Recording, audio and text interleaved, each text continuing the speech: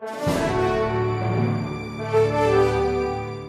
United States will not abandon the people of South Sudan and their right to live freely and at peace in their own country.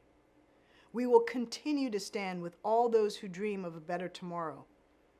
The United States will continue to work hard to help you achieve lasting peace and justice. We will hold accountable those who abuse the people of South Sudan. And the United States, along with the international community, will punish those determined to drive South Sudan into the abyss. May God bless your young country and the people of South Sudan.